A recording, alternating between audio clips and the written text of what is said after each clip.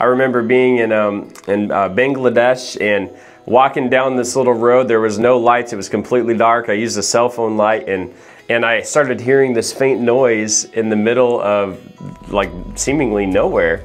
I was like, it sounds kind of familiar, and I got closer and closer and closer, and I hear this family singing How Great Thou Art in their language. Wow.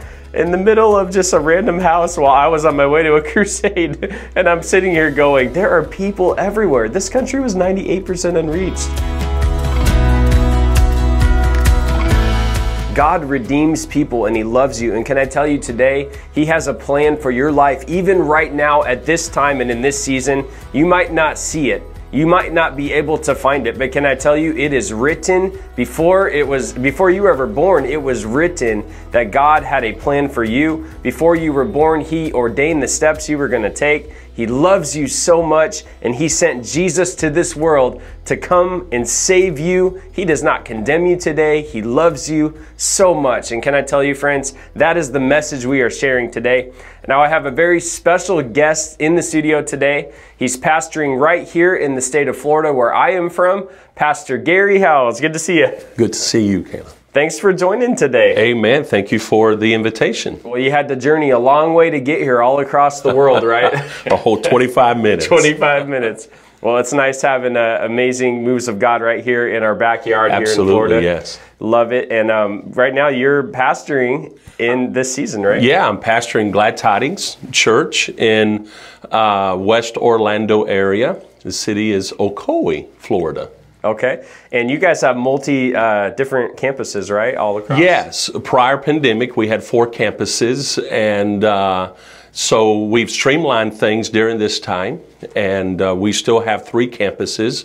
We launched another campus, online campus, and it's going well, and God is moving and ministering as only He can do. Seems like you guys were prepared for how the world was going to change, getting ready with the online streaming. And absolutely. We have an amazing team, and literally in 1 week, the world changed, and our world changed. I was in Jamaica at our orphanage whenever the pandemic began to break out, and I got back on a Wednesday evening, and then on Thursday, they're shutting everything down.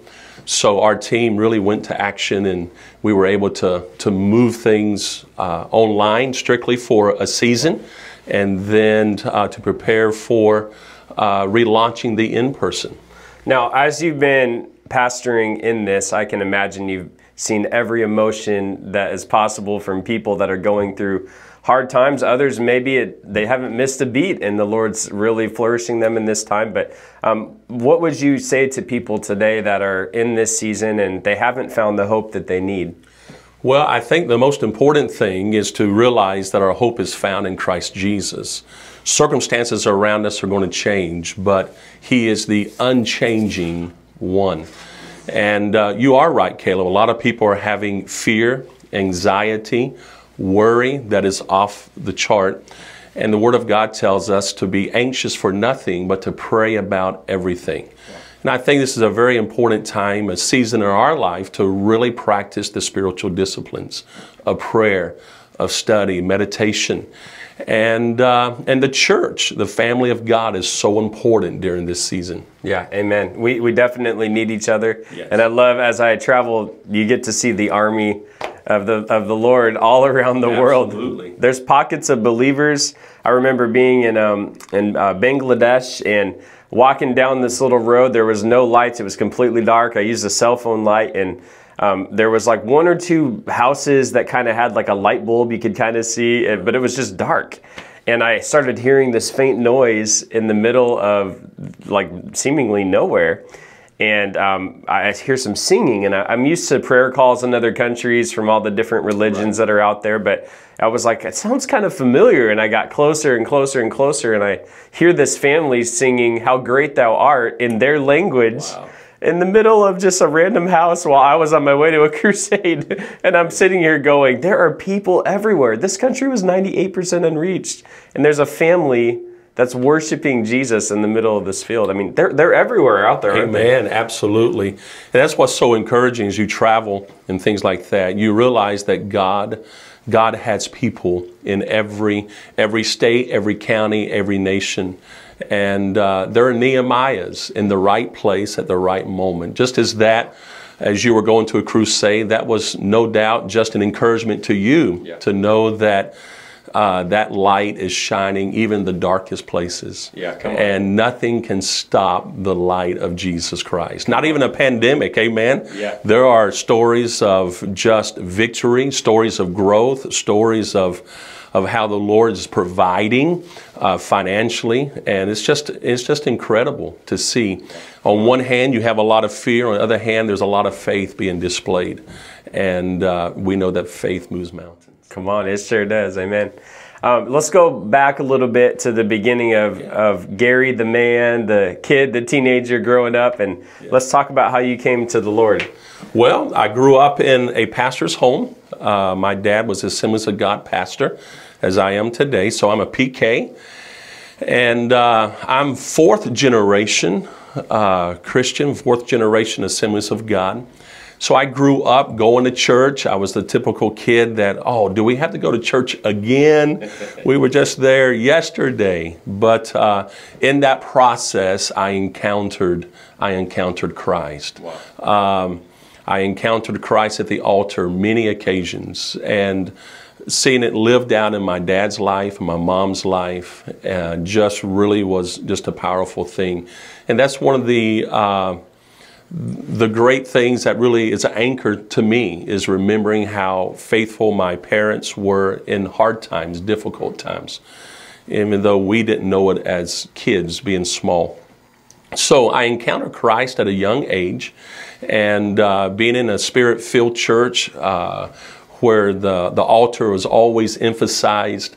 You know, I cried my eyes out on many occasions. Amen. I jokingly say I probably got saved every Sunday night and Evangelist came by. Yeah. Every revival that happened, I got saved and filled with the Holy Spirit all over again. But I wouldn't change that experience for anything.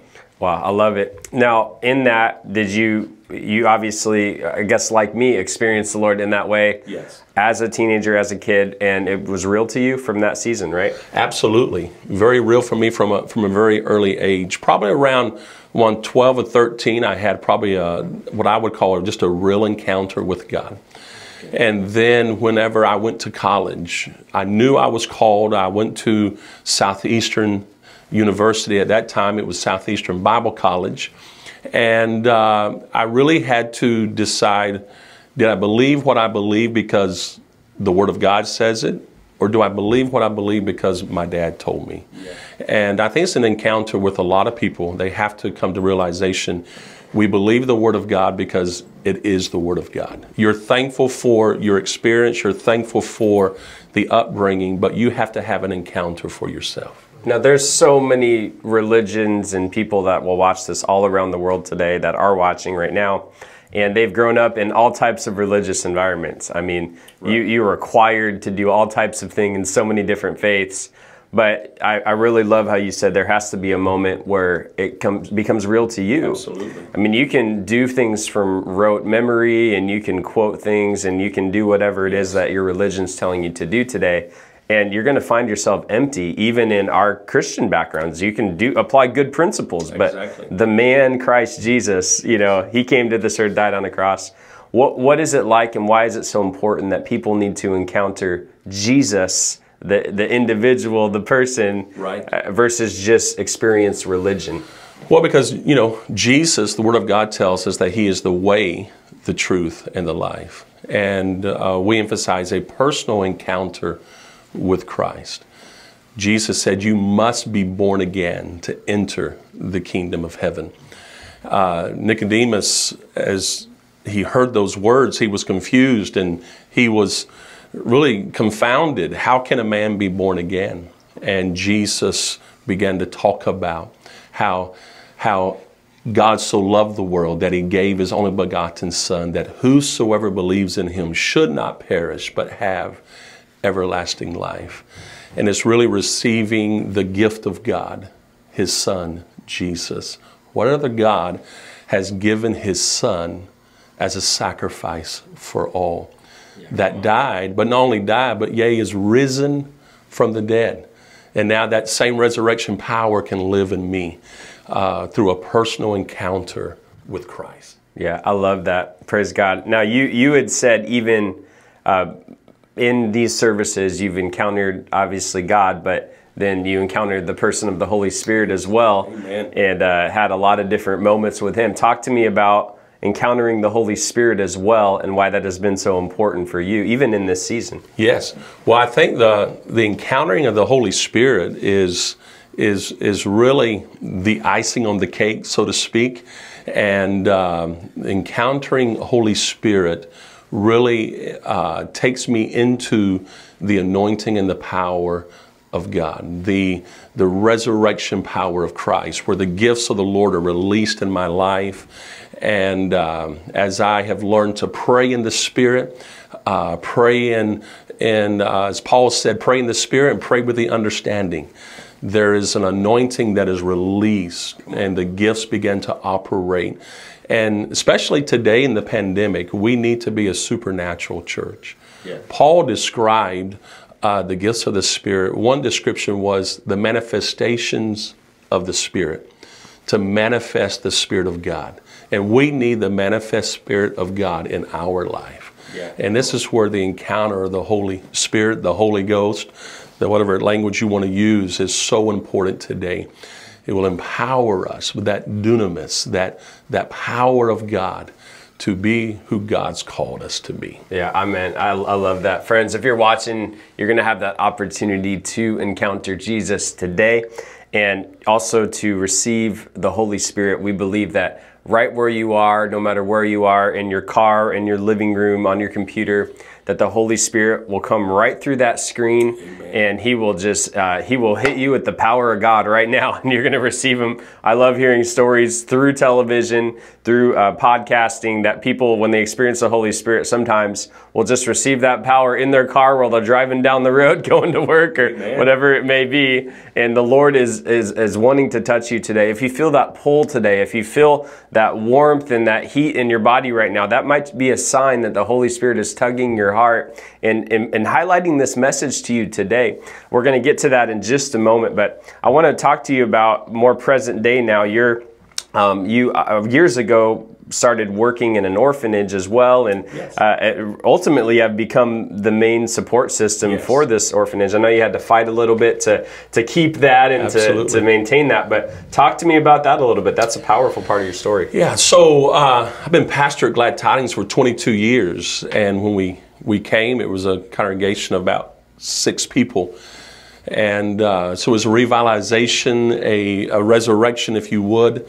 But from that time, that moment that God planted us there, I knew that we were going to be a church that believed in missions. The word that the Lord gave me was a mission powerhouse. Wow. So it's really just been just a part of our DNA. You fast forward about 14 years later, the year is 2015, so probably about 16 years later, we're doing different mission work all over the world. We began to pray, Lord, we want something that we can really be a lifetime project. An opportunity came for us to purchase an orphanage that was struggling, that was on the verge of closing down because of resources. And so we just began to shake the tree. We just began to, Lord, what do you want? So we approached about purchasing, actually in 2013, but we sealed the deal in 2015. So we had the City of Refuge, GT, in Content Gap, Jamaica. We have about 51 children that we care for on 24-hour basis, 7 days a week. We got about 34 employees there that we provide jobs to.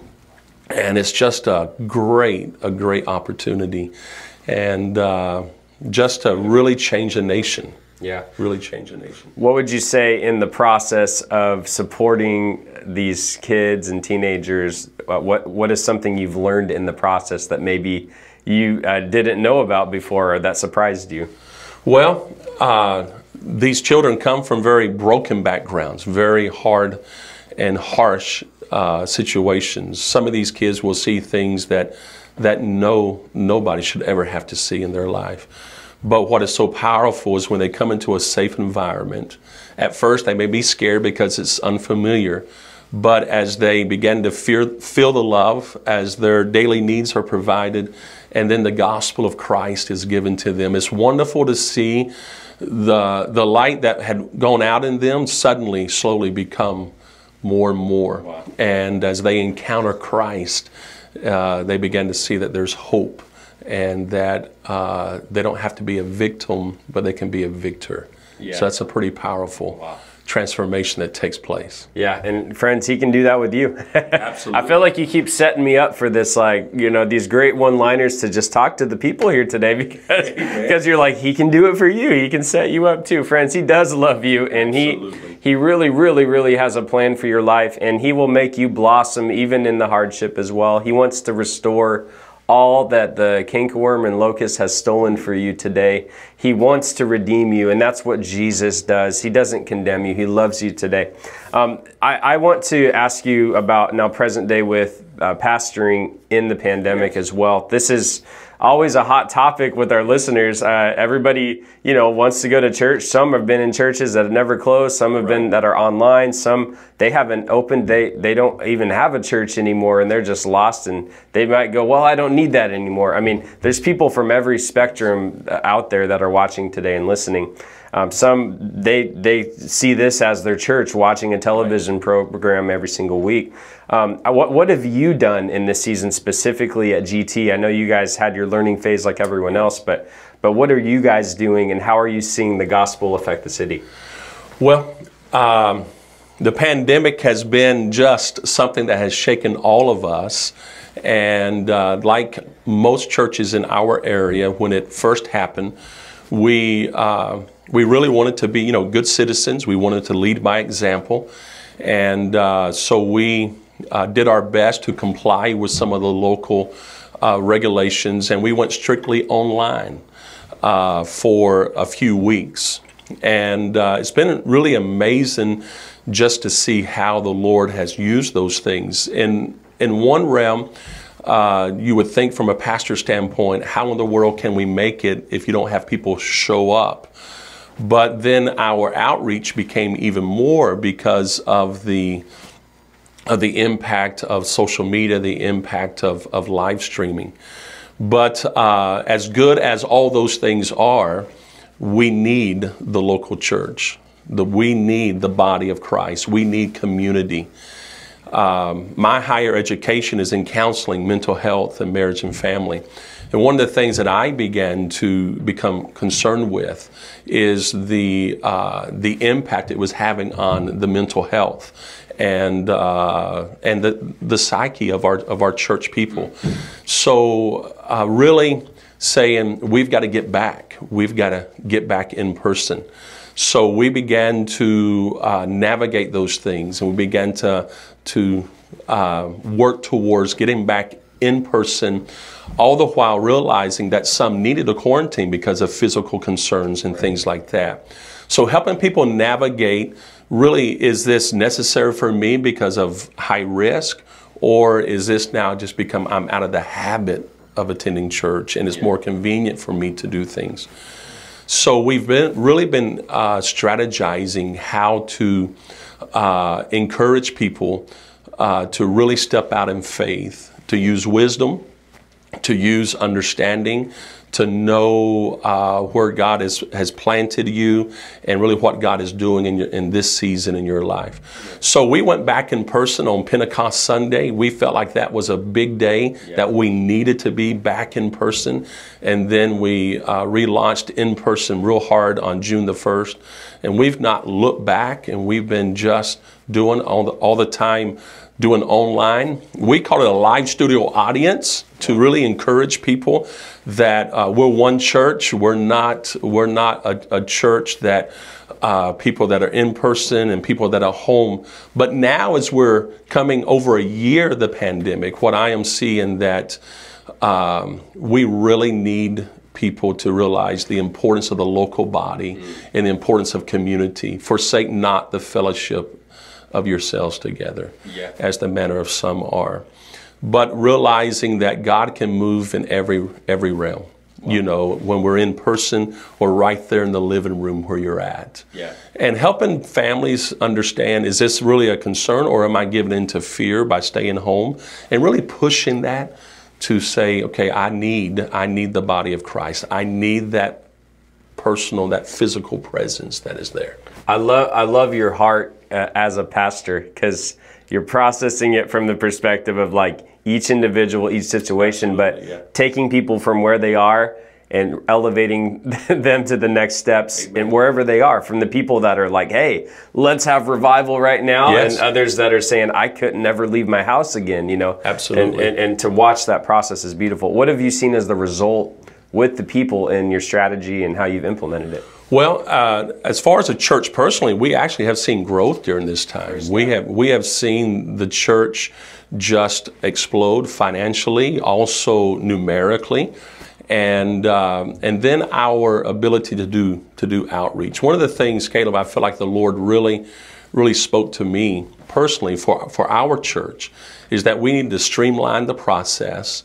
We needed to increase our outreach, increase our mission. So on just about every Saturday for the last year, we teamed up with Farmers to Family, and we've been doing weekly outreach, giving groceries to families. We rented a 6,000 square foot warehouse before we had product to put in it. We actually started with buying a forklift. I had a forklift. I said, I need a warehouse now. And then the Lord opened a door for us to get a warehouse. And I knew the Lord was going to help us fill it, but it didn't happen the first month, didn't happen the second month. But about the third or fourth month in, today that warehouse is overflowing. I need a bigger warehouse. We've teamed up with an organization called City Serve. And they have a heart to really help the local church and to minister to families in need. So during this time, though it's been challenging, we've seen a lot of victories. And the Lord has just kind of just given us, you know, being led by the Spirit during this time, what's specific for our church.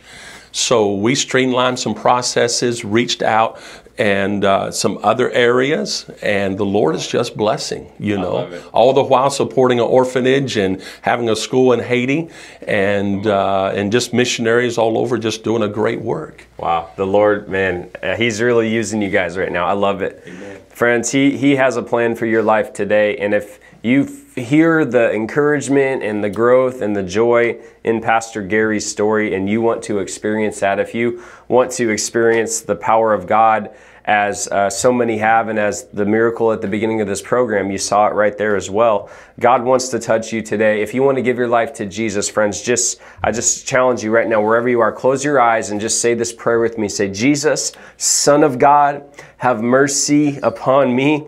I'm a sinner. I need you to save my soul. Today I call you Lord. I call you Savior. I call you Healer. Deliver me today from the bondages of sin. I believe in you, that you came to this earth, that you died upon a cross for my sins and rose from the dead.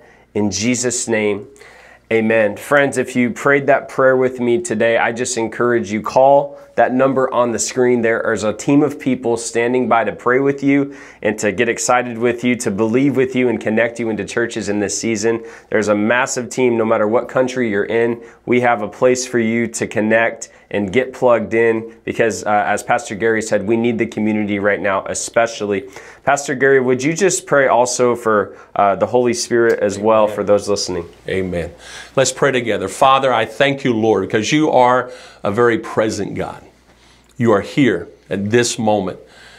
And Lord, there may be those that are listening that are walking through some very deep valleys, some very difficult times. And Lord, I pray that the power of the Holy Spirit be released in their life. I pray, God, that the anointing of God will come upon them.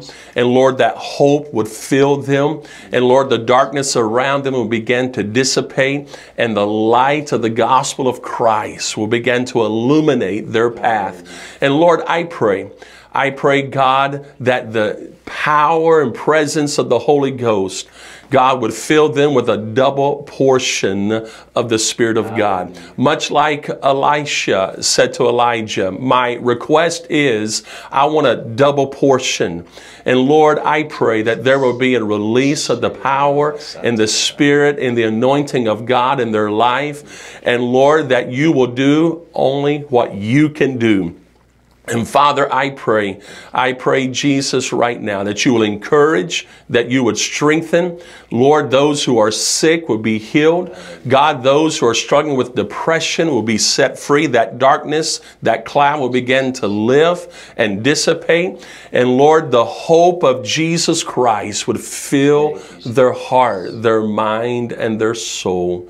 I thank you, Holy Spirit, for you exalt Jesus. You exalt the Father. I thank you, Holy Spirit, because you empower believers for service. I thank you. You empower us to be your witnesses, to be, Father, who you've called us to be. We thank you, Lord, for this wonderful opportunity. We thank you for this time, this Kairos moment, God, this appointed time. And this is our season for victory. In the mighty name of Jesus Christ, amen. Amen. Amen. Friends, if you are encouraged today, if the Lord has touched you, if you have received a healing, or you just want to celebrate what God is doing, just call the number on the screen right there. We want to celebrate with you and hear your testimonies today. God bless you guys. We'll see you next week. Thank you for listening to Awaken the Wonder. If you enjoyed today's show and want more ministry like this, please visit kingdomencounters.us, where you can find weekly blogs and my latest book, Hunger. Be sure to subscribe and follow me on Facebook, YouTube, and Instagram at the tag Evangelist Caleb Wampler. If the Lord leads you to partner with us in the nations in prayer and giving, visit kingdomencounters.us. I'll see you next time.